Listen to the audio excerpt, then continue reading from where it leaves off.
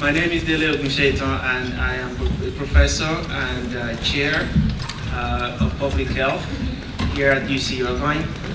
And just before the larger audience came in, we were welcoming our new students, graduate students, masters in public health, Ph.D. in public health, to our campus. They introduced themselves and shared views with faculty, and we talked about the excitement of embarking on something new and different, a career path. And those who have been pursuing their careers for some time also get the opportunity to hear something new from those who are beginning. We have a very large program compared to many other programs in public health or even schools of public health, in part because of the excitement that the undergraduate majors bring to our campus.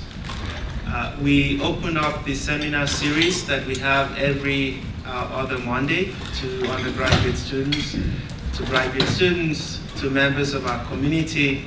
And we're delighted to host the launch after the seminar series. In the spring quarter, we have an open house where we do the launch with the presentation.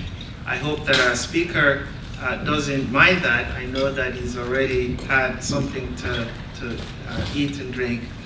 But these seminar series are made possible because of the generosity in time and spirit of our students, faculty, and staff.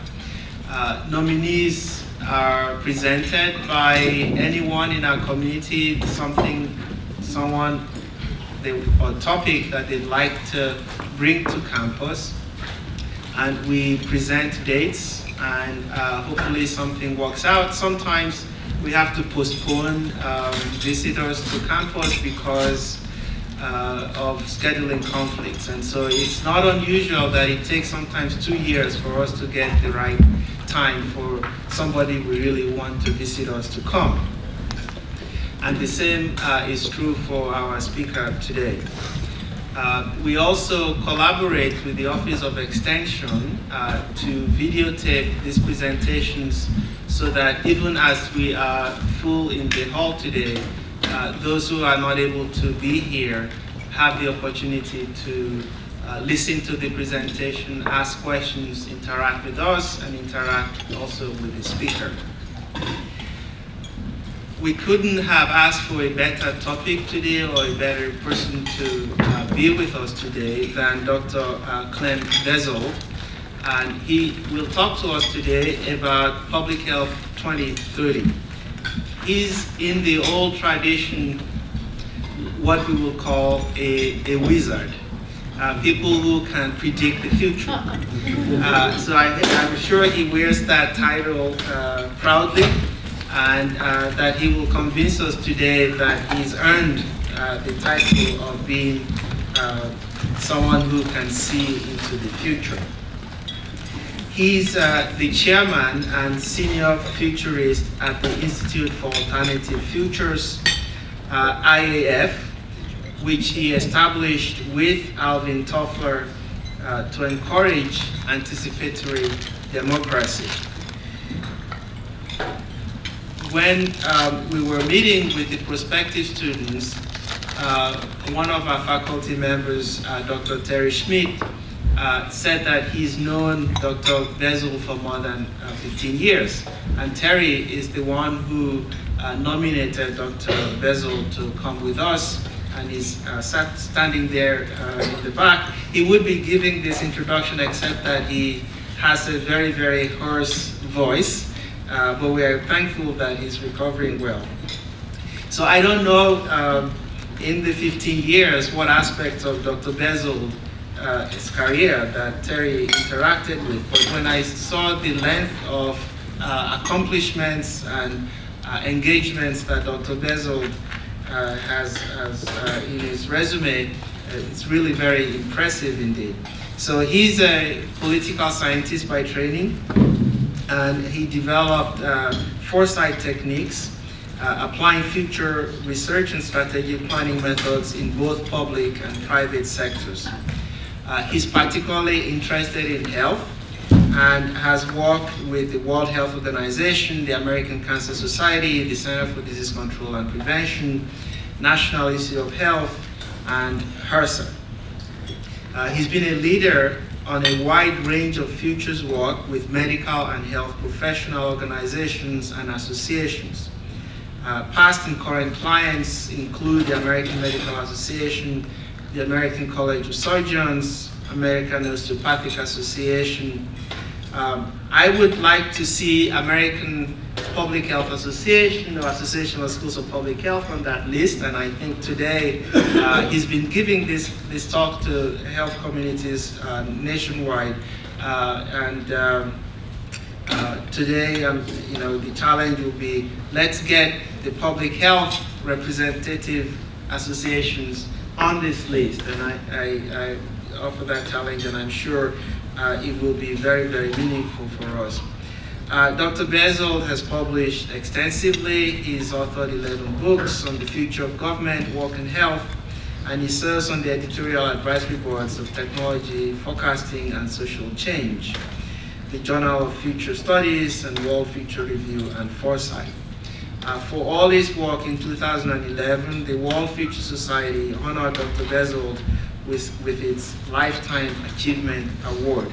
Thank you so much for coming to share with us today. Please join me to welcome Dr. Bezold to UCL.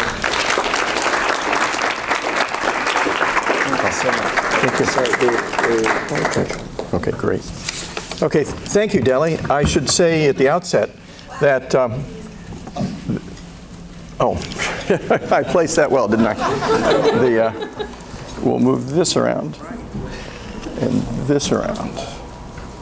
You have a... Right. Okay, so,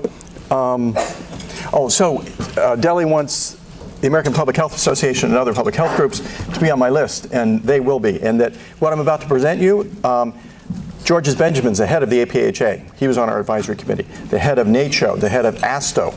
We're all on the group that helped produce these. And in the scenarios I'm about to present to you will be released in May. So you're getting a pre-release version.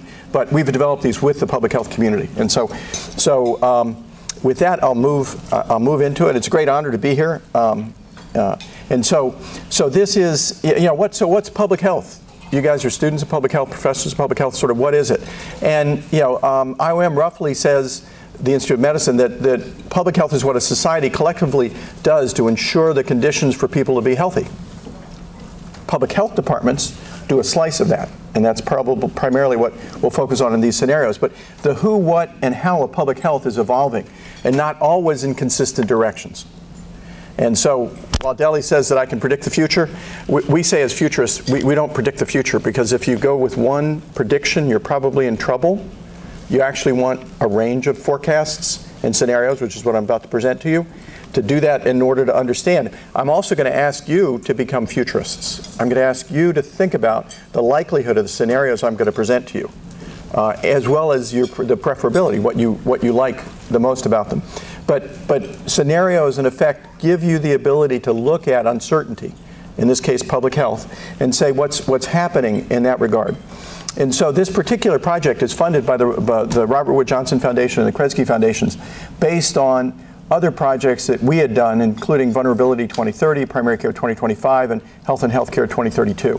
All those are on, if you Google those, are all on our websites.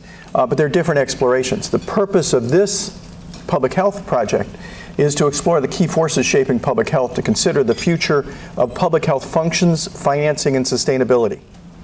What is it, particularly about those public health departments and agencies? What will they be doing? But also in that process to build expectable, challenging, and visionary or aspirational forecasts, to look at what's likely, what's challenging, and what's aspirational, and consider that.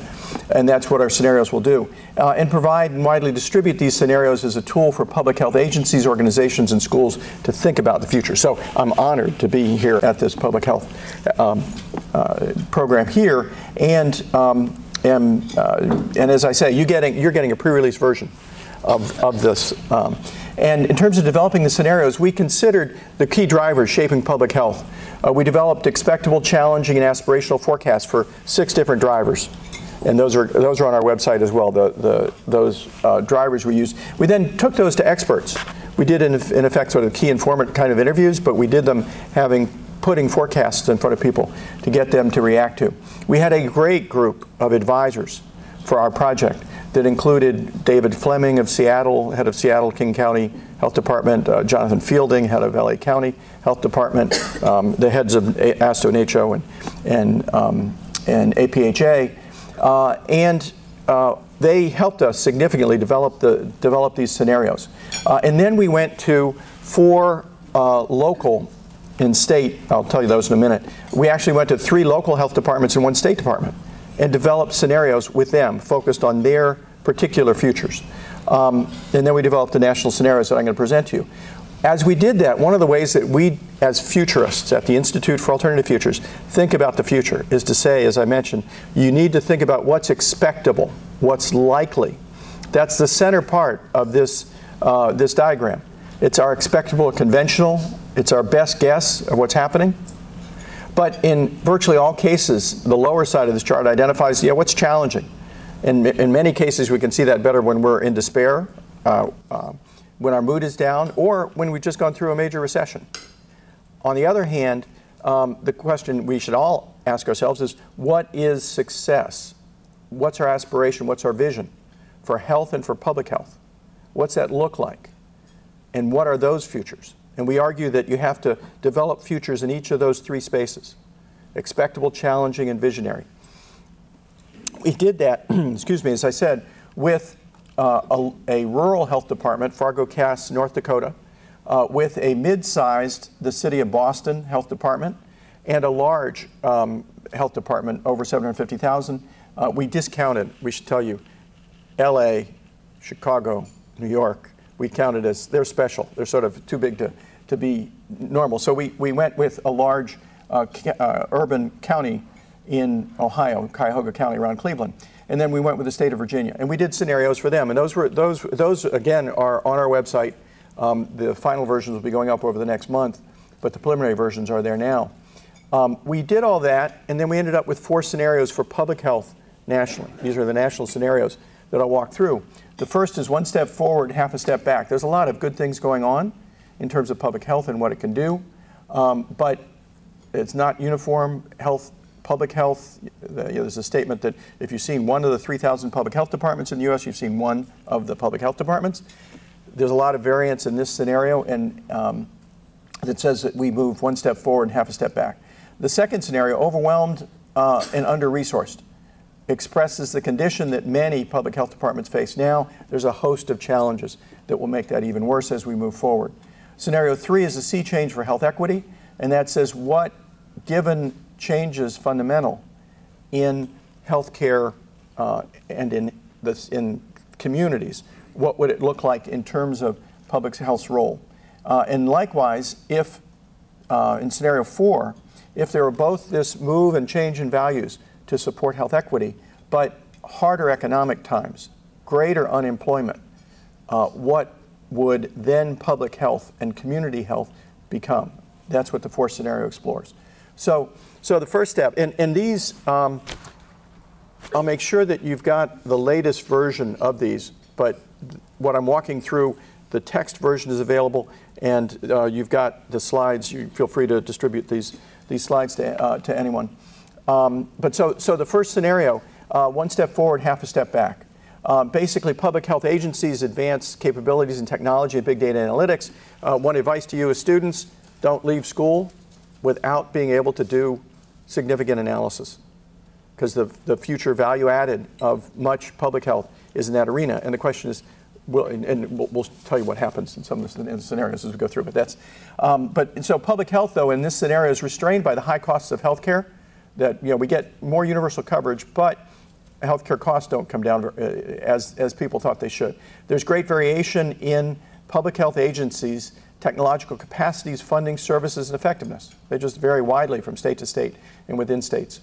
Public health funding varies widely. Federal funding for healthcare programs is reduced as access to care improves. So Ryan White, maternal child health, some of the fundamental programs that flow through public health departments, the personal health services component of those get reduced as healthcare takes over doing that. And that public health refocuses on prevention and improving community conditions. Public health agencies consolidate and share services, most improve comparability, and they show positive return on investment in many cases. Big data emerges, and that comes from a variety of sources. Surveillance is improved by a variety of monitoring that we do with personal devices that we wear, and that's aggregated, that in our communities there's increased environmental monitoring, and all of that comes together. Public health agencies provide quality control for this mass growing set of data. And some nudge social networks. In other words, social networks and group nets will continue, social media will continue to evolve. And one role that public health agencies play is to guide and help with that being positive in terms of health promotion. When possible, public health agencies automate their inspections, they enhance population health and monitoring, and improve emergency preparedness. Those are core functions that expand. The automating inspections is a significant role because it changes what public health agencies do, and again, it's quality control of the inspections, not doing the inspections itself. Some public health agencies, however, are confined to mandated roles. So they only do emergency preparedness, the quality safety inspections, and infectious disease control. And that's all, in some cases, it's a red state, blue state issue, and red states just keep public health in its place in that context. Other public health agencies are able to emphasize prevention. Whoops.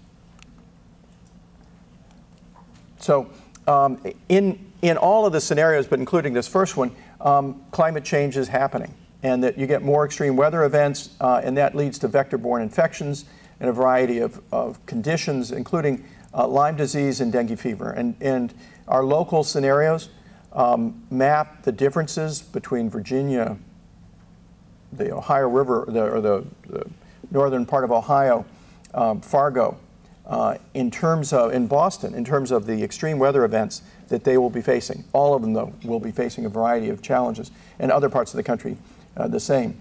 Public health agencies use simulations and gamification to prepare communities for emergencies, and so a lot of pre-emergency work is done in games, in sophisticated games.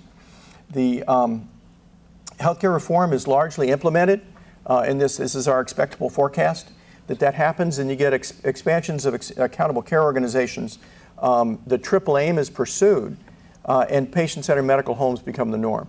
The triple aim means that healthcare providers have as one of their three major goals improve population health. So healthcare providers focus more consciously than now on what it means to improve population health. Care improves by knowledge technologies, and Doc Watson is the cognitive computing tool that grew out of Watson beating humans in Jeopardy. The next application was Doc Watson in healthcare. IBM deployed this knowledge gathering tool and put it in the hands of oncologists. It's going throughout healthcare. And we just forecast that those cognitive computing tools will be out there, and there will be a public health Doc Watson. So that what do we know? What works? What works in what settings? What's the variation in those? Those will all be available. And public health agencies focus on prevention with varying roles with accountable care organizations. So in some cases, they just don't get let in. The healthcare providers don't, they ignore the health department. In others, they play a significant role, health departments do, in community assessment, shared community assessment. And in other cases, in a minority, public health departments are able to actually be a low-cost provider for funding that health departments put out. So overall, in this scenario, scenario one, healthcare costs continue to rise as access improves. Social determinants of health, though in this scenario, are not significantly addressed. There are no game changers overall in public health, and disparities continue. So that's scenario one. I'd like you to think about how likely that is, because I'm going to walk you through the other two. Any questions or comments about scenario 1? Okay, I'll keep moving. Scenario 2. So, you know, there are parts of scenario 1 that were bad. This is scenario 2 gets more significant. 1, we get severe recessions again in 2016 and 2023. Public health funding is reduced. Many programs are eliminated. Many public health programs are eliminated. And the public health agencies are blamed for the lack of preparation and ineffective responses to climate change. So while they were not able to do more, they got blamed for what came out of that. The public distrusts public health agencies and the federal government in general, and healthcare as well. And so that they remain on the outside. Distrust grows. More people refuse to get flu shots. I noticed in Sacramento, there was an editorial yesterday on this. But in this scenario, that happens more and more, and it makes the flu epidemics that come in the future even more disruptive. And including highly virulent flu strain in 2020 that we're unprepared for, and tens of thousands of people die. Citizen science grows in all the scenarios.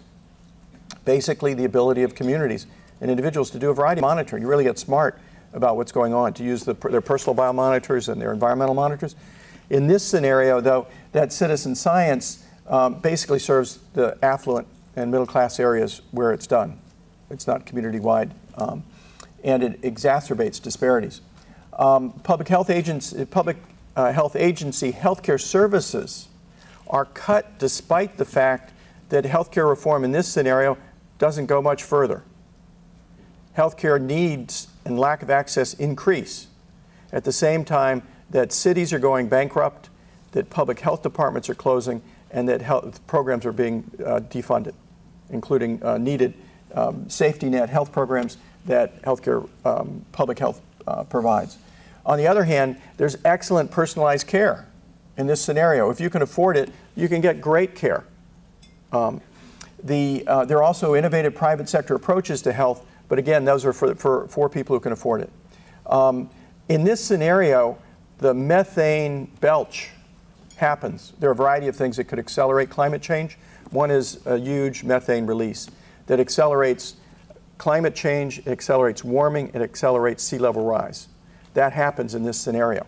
So you end up with climate refugees and migrants all over the world, including in parts of the U.S., but many coming to the U.S. or trying to come to the U.S.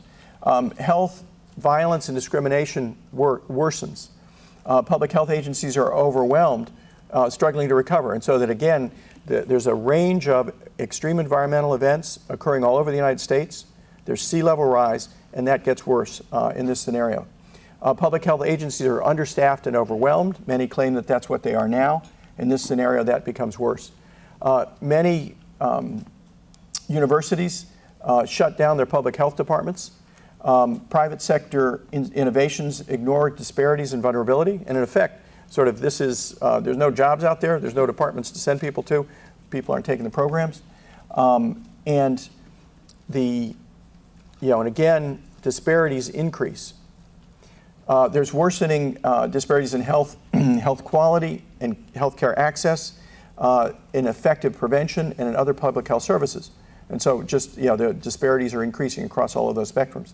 So that's scenario 2. And again, how likely is that? Is scenario 1 more likely or less likely than scenario 2? Part of your job in becoming futurist is to think about that. And it's interesting as we go around the country and talk about these kinds of scenarios, the closer we are to a recession, the more scenario 2 looks like that's the more likely one. But part of what we ask is, what is aspirational? What's visionary? What would public health and health look like if it looked like it should? And that's what scenario 3 and scenario 4 look at and consider what the pathways to that are. And so scenario 3, see change for health equity.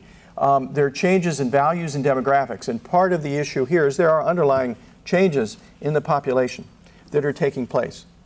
And that whereas we saw the rise of the Tea Party and its visibility over the last 6 to 8 years, we see the rise of significant support for health equity and a variety of things that means. In this scenario, the economy does not tank. It actually recovers well, and that the fiscal pressures on state and local governments is dramatically reduced. So there is money to spend on programs. Public health pursues advanced analytics, gamification, multi-sectoral partnerships, and improvements in housing, economic opportunity, education, and other social determinants of health. Health departments become health development agencies. Health departments become health development agencies, and they foster those things. They don't do those things, but they foster housing and other social determinants of health. Some disparities persist, but in 2030, the vast majority of Americans have attained greater opportunities for good health. In this scenario, so how do we get there? First, there's support for common sense policies, that we sort of move away from the significant partisanship. We may have to change the picture there. But there are public support for opportunity, equity, and fairness in policies and economics, and this is significant. And that leads to minimum wage that's actually set at a living wage, and support for health and all policies. And there's innovation in the use of technology for a variety of outcomes in this scenario. Public health funding improves. Economies gradually grow, as I mentioned, and reducing fiscal strain on and cuts, particularly for state and local governments. Public health agencies foster additional resources. They go out, and part of their job is to get more resources for health, in addition to public health, but for health, for businesses, foundations, and healthcare providers, ACOs. And evaluations, health departments do evaluations, and those evaluations show and support public health. They support these programs. Congress, and what's interesting is in this scenario, healthcare does get put into place, but it doesn't reduce costs significantly. And so by 2020, Congress says, well, actually, we should go back to what we put in the ACA and restore the prevention fund to its $2 billion level that was set in 2010. They do that in 2020, but they go the step further in the next Congress.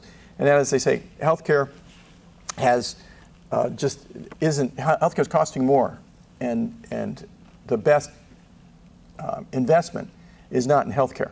And so they take the recommendation that IOM made in 2010 and say, put a tax on healthcare of 2% services, and spend that on prevention and public health. And that gets put in place in this scenario. And that's a significant flow of funds into prevention and public health. Public health agencies become chief health strategists. That health development agency, they play the role as chief health strategists for their communities. And they shift away from direct services. So direct personal services are done by healthcare. Public health agencies focus on collaborative networks and partnerships. And again, they use simulations, forecasts, and analysis significantly across communities. They spread best practices, and they identify the most cost-effective and appropriate providers for doing this kind of work. Gaming changes communities' awareness and commitment to achieving health equity. In this scenario, there's actually a game called Privileged that people play to understand sort of, wow, I didn't think I was privileged, but I graduated from college. And essentially, if you graduate from college, you're privileged in relation to the rest of the community. But playing these games is significant. The public health agencies led coalitions recognized and became recognized. Public health agencies, most people don't know what public health agencies do. In this scenario, they learn both what they do, and they learn that they do play this role in health leadership as chief health strategists. Healthcare does improve, and most healthcare by 2020 and through the next decade is capitated, effective, and accessed. Primary care supports community prevention. The patient-centered medical home evolves to become the community-centered health home. It's all the patient-centered medical home plus the understanding that the social determinants of health have a greater leverage on health than medical care, and that in pursuit of population health, primary care expands its community analysis. So the community-centered health home becomes significant and widely used, in addition to healthcare integrating personal biomonitoring, genomics, into its analysis, so that you get very personalized healthcare, and that's available to all, and it's available to community health center populations. in significant ways. So this advanced, personalized healthcare is that. But even more, healthcare focuses on community and community health. There are federal cuts to public health programs for screening and treatment. There's not a need for duplicated payments for, again, for maternal and child health, Ryan White, breast cancer, asthma, because that's covered by healthcare. Who's funding the wristband and the cuts at the federal? So the wristband, there are several ways that the wristband's being funded. This is, how many of you get your health care from Kaiser Permanente? Okay. You will get a digital health coach within a decade if you're still with Kaiser. And it will be one of the better digital health coaches around. It will be supported by some kind of equipment. And it could be a bed pad. It could be, which will get about 80% of what a sleep lab will get currently. There are a variety of other tools that, this is a Fitbit, so individuals will have them that will plug into their records. Your smartphone will capture much of this. Smartphones and data plans will be subsidized. In this scenario, we used to subsidize getting a dial tone called POTS, plain old telephone service. In this scenario, and there's people out there arguing in this scenario, it happens, so that everybody will have a smartphone by 2020, and that those technologies will be there. The bigger question then is, well, can you get that data flow securely with privacy and discrimination protections? All those need to be in place. In this scenario that happens, that goes into your healthcare providers. Part of public health's role is to be able to play in the space that says, when we know genomics, when we know personal biomonitoring, when we can link your zip code. Anybody heard of zip codeomics? Remember that you heard of zip codeomics here first. And for many people, your zip code is more important than your genetic code, especially if you're poor. Your zip code is more important than your genetic code. And we'll come to figure out what that means. And in this scenario, not only do we figure out what it means, but public health is in the middle of saying, what do we do about it? And in moving it. There's a great expense, but it's also where healthcare is going, and that most people, again, are covered. There will also be these versions that will be free and funded by advertising.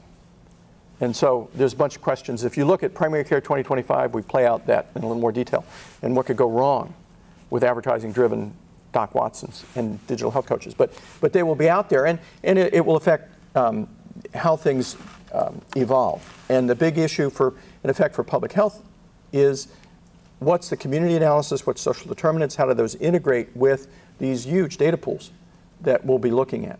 And how will you be the health strategist in the context of these growing factors? And that's what happens in this scenario 3. And so by 2030, the bottom line is there's better health and health equity, there's less demand for health care, there's improved community conditions, especially for low-income communities. So scenario 4 is what happens if, in effect, economic conditions don't improve? And what happens if there are changes, similar kinds of changes in values and in communities, but with much greater unemployment and with a significant near depression, big recession later in this decade. You get basically health improvement initiatives coalesce via technology so that communities start working on their own health more significantly. And those coalesce into broad national public health infrastructure that's significant. Public health supports a broader community infrastructure for determining best practices and knowing that. There's a value shift to equity, as there was in scenario 3, that's accelerated, in this case, by another major recession and economic transformations. So jobs related to robotics, related to 3D printing and distributed manufacturing, related to cognitive computing. And so what's happened with TurboTax and tax software, or what's happened with Expedia and travel agents, a lot of jobs have been taken over. That's just the beginning. Health and healthcare and education. Some people argue there'll be a third fewer professors by the time we get here. because we'll automate learning and teaching. So the issue in this scenario, there are things that like that happen. And so basically we have to invent alternative economics. Public health plays a role in supporting that, just as some public health departments now are supporting community gardening. They're figuring out both how to promote it, but also what kind of regulation or protections you need to make it work. Public health in this arena helps support alternative economics. And that in this scenario, there's also a recognition that in pursuing health equity, that we've got a lot of injustices out there that we've ignored. And truth and reconciliation commissions are created, actually, in many communities around the country. And public health agencies, again, foster that. And it's done in a way that is both forward-looking and looking at what has been done in the past. And many people come to realize sort of what role, my family history had in this. But public health, in effect, also leaves behind many of its current functions and supports many of these movements.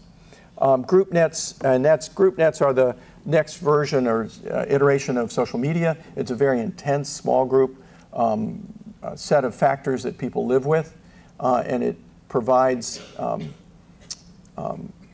peer support and peer pressure. And public health agencies help evolve those so that they're actually peer uplift in terms of what they do. Community activity and organizations are focused on health. That's a conscious part of things. Public health agencies lead on information quality and community facilitation. So community facilitation, this role of chief health strategist, those are significant. But also information quality is part of what public health does.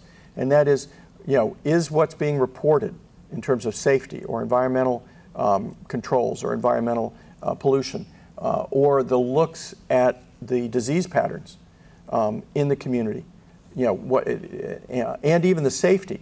In this scenario, as well as the other ones, quality in your restaurant is monitored, safety in your restaurant rather, is monitored by a variety of tools that are automated. And the quality of the food is reported now in Yelp. In the future, Yelp will also report on the safety. And public health basically helps those reporting tools make sure that they're accurate and that the systems are working. And the health records are integrated with other personal and community data to allow health analysis and targeting. That becomes significant. Again, it's a major role for public health agencies. Community health learning systems occur as well, in the effect that nationally communities are pursuing this, and with the help of public health agencies, they're also determining what works, and that those become a national network and a community health learning system that determines sort of what is it that's out there. Games and simulations improve community engagement and planning. Environmental health evolves, and in this scenario, it's not only environmental safety and health, but it's actually environmental improvement. In this scenario, there's a conscious national decision to try to do something about climate change. So there's a significant push to say, how do we create the equivalent of no emission zones in our communities? How do we dramatically change our carbon footprint? And public health agencies take on supporting that kind of role in significant ways. And including the expanding renewable energy and the use of that. The other thing that public health agencies do is get really good at pre-event preparation and resilience. And what that means is that, not only, and again, in this scenario, we're slowing climate change down, but we're not stopping it. And so there's just lots of nastiness happening throughout the country. And that what public health agencies do is really get people focused on pre-event resilience. And resilience means a couple things. One is, in many cases, it means things like creating mixed income neighborhoods, in changing the social determinants of health before the storm comes. But then also practicing emergent phenomenon after the storm. So after Sandy, there was a thing called Occupy Sandy, emergent phenomenon, where hundreds of people within hours were distributing food. And in this scenario, gaming and simulating that becomes part of what public health does, enabling communities to step up and do things after the storm, but also changing community conditions to make the community more resilient before the storm. Governments spend less and they spend smarter. So again, this is the economic conditions are not good in this scenario, and there's a lot of job loss. So governments don't walk away from what they should be doing. There is increased support for equity, and so there are policies like enhanced earned income tax credit, negative income tax kind of things, but there's not enough money for that to go around. So people and unemployment is growing, and so even the tax base from jobs is declining. What that means, as I mentioned, that there's a shift to alternative economics, and people's basically find ways to trade their time and services, to grow their own food in communities, to do self-production. There is advanced food production in many homes, aeroponics and other things, that takes place, and that's shared in communities, so that many of our needs are met short of cash and paid work. And that there's an economic and social justice movements that progress. As I mentioned, truth and reconciliation processes spread. There's new legislation that promotes social and economic fairness.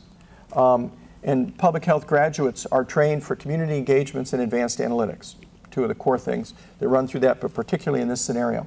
Public health agencies serve as effectively as chief health strategists. And that disparities are reduced and the nation is largely unified in seeking to eliminate them. And so those are the scenarios. In the report, one of the things that when you do scenarios, if you look at, there are a number of things happening, aspects of scenarios, and we compare those. And so in the report, you can look at that and think about those. And if you're in particular parts of public health like epidemiology, there's detail that looks at that. Now, I'd said that I would encourage you to think about the likelihood and preferability of the scenarios. And so if I were to ask you which one of these four is most likely, I'm going to do a quick show of hands. I'm shortcutting this. Instead of voting 0 to 100, I'm saying which one is most likely. So, and I'll start at the bottom. I'm going to ask 4, 3, 2, 1. So how many people think 4 is most likely? Raise your hand. You get 1 vote. You're not from Chicago, so you only get 1 vote. Okay. How many think 3 is most likely? Okay. 1 optimist here. 2. Okay. How many think 2 is most likely? Ooh. Okay. So let's call that about 20. How many think 1 is most likely? Okay. About 40 or something. My math is not real good, but that's roughly what it is. And thank you for 1 is supposed to be most likely the way we write it. If it weren't, we'd be in trouble. How many think if we do preferability? Raise your hand for the one you think you prefer the most. How many prefer scenario 4? How many prefer scenario 3? How many prefer scenario 2? Okay, good. Okay, scenario 1. Okay, so 4 wins by about, it's sort of 40 to 30. And so the point of that is that in many cases we do strategic planning and we think about what's most likely and we plan against it and we help create it. And we don't focus enough on what we prefer, what we want to create. And so we use that particular polling to get people to think about sort of what is it, what's preferable versus what's likely in that. But let me ask then what will jobs in public health be like? These are some questions for you based on the scenarios. And also, I'm open to your questions. I'll take questions now. But a couple of the big things are what will jobs in public health be like in the next few years and over the decade ahead? Any reactions to what jobs will be like? Well, I think you mentioned the analytics and the big data, and all of these wristbands are collecting so much information. The genetics revolution is here, but we don't quite know how to integrate all the data with environmental context, the zip code. It's just overwhelming sometimes, but people have to be able to do it. And insurance companies, Kaiser, they probably are far ahead, but we don't know how they're using it. But people have to be trained to. So that's a skill and a knowledge set. There's some refinements in the scenarios I didn't have time to get into, but one is, in many cases, as you say, insurance companies and healthcare providers are doing big data analytics, and they actually pay more. And so often those folks get hired away from public health departments, is one of the, in several of the scenarios that occurs. Other questions, or comment, Just in terms of jobs, like I said before, I'm a dietitian, registered dietitian, and so in school, it seemed that all of our education was focused on clinical nutrition, so working in the hospital, helping to treat people after they've gotten sick, and I always thought, like, well, why don't we try to prevent sickness in the first place? So I would hope that, education for at least dietitians goes more on the prevention side and community health, hopefully. That makes sense. And the dietitians, if we had a long list, those associations have been our clients as well. But yes, it's the case that and nutrition is, that's a separate conversation. But so other questions or comments about the scenarios? I have a question about scenario number 1. When you mentioned that physicians will be looking more into health for the masses instead of personalized healthcare, you mentioned that in one of your slides. So if that were to happen, then at what level will that happen? Is that will that become something that it will be approached at the medical school level? Will it be something that once they become part of the workforce at the hospital, once they're working, like how will that happen? Okay, it's a great question, and there are a number of different parts. One is healthcare will become more personalized, genomically and individualized with biomonitoring in terms of clinical perspective. But healthcare, as it pursues the triple aim in particular, will focus on increased population health. In order to do that, they'll focus on community health, and you may know that the healthcare reform requires hospitals to do community health needs assessment and look at what needs are in communities and fund some of that. So there's going to be increased movement in scenarios 1, 3, and 4, where healthcare will pay more attention. In scenario 4 in particular, it becomes community-centered health homes. But so it's, we will focus on the individual with greater targeting, with greater capacity to say what do you or I need specifically. And we'll do that at the nutritional level and in a variety of other different ways. But healthcare will also increasingly look at what are the needs in the community.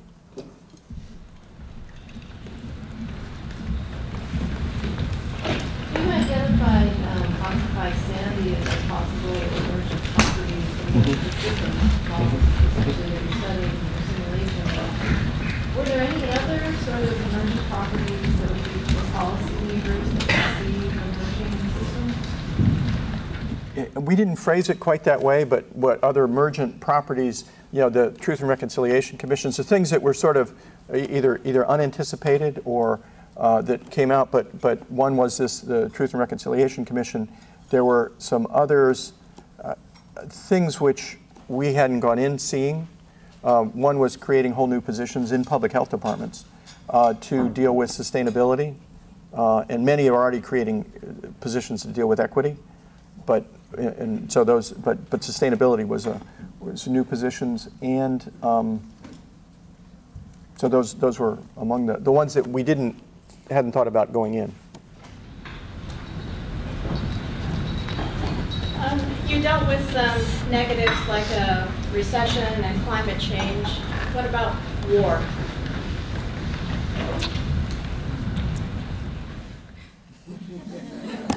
Is that included in any of the scenarios? No, it's not. It's not. That would be a whole different scenario. And you can do war at multiple levels.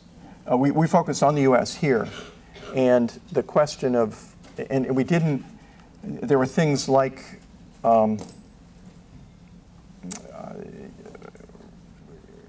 We figured it was sort of more likely we'd be invaded by climate change refugees than anybody else. But on the other hand, there's some real nasty terrorists and bring down the economy and get the grid, the electric grid, or the internet grid. I mean, there are a lot of those things that we could have put in. Just like there are even the nasty upon nasty of the pandemic, that we didn't go as far as we could have with that. But war, there were just we didn't deal with that. I have a question about what you mentioned about work. So we wouldn't have work here in the U.S., but what about how is it that you didn't present anything about how is it that the departments will deal with soldiers coming back? So how do we address that? Because Iraq and Afghanistan, all the soldiers coming back, we have a big problem with mental health. So do you have any explanation or anything to say about that? How is it like? Well, we should change it from PTSD to PTS, post-traumatic stress. And there's a huge issue, and I don't claim to have focused on that the way I focused on a number of other things. But those, what it's also saying is that there was PTS stress after World War II, but we didn't pay much attention to it. It's clear after Vietnam, and there's still lingering effects in homeless people around the country in that way, and that there's much in Iraq that we don't deal with. So there are a lot of lingering effects of our involvement in certain wars that will persist. And the question is whether healthcare, sort of, what does healthcare do about it? In scenario 4, the Truth and Reconciliation Commissions, could, depending on how those post-traumatic stress people felt, be affected by the Truth and Reconciliation Commissions. So, okay, well, and one more question. Or I may have gotten all of your questions answered.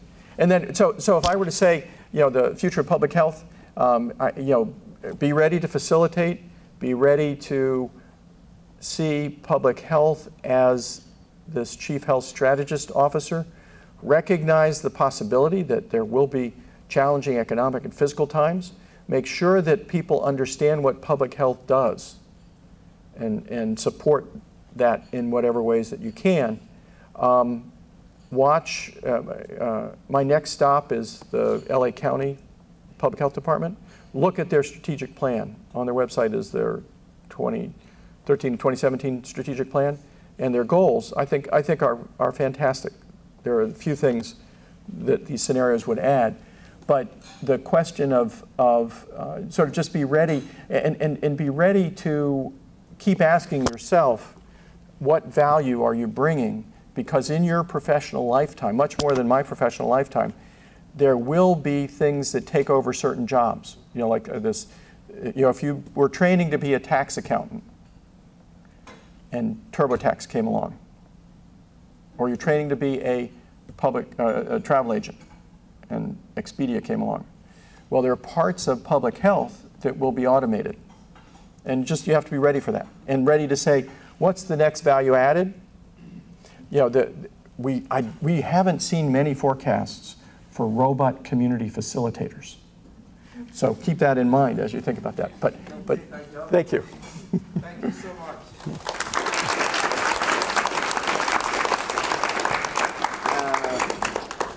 A wise person once said that the best way to guarantee a bright future is to create one yourself. So yes. This is making you a honorary member of our program. Well, and thank the you. kinds of things that we Thank do. you. Thank you so much. Thank you very much. And this with is an aspiration. Because it's a size smaller, so if I lose some weight, it's my aspiration. I could wear it. Thank you very much. Thank you so much. Thank you all for joining us. And we'll continue. Thank you. Thank you. Great.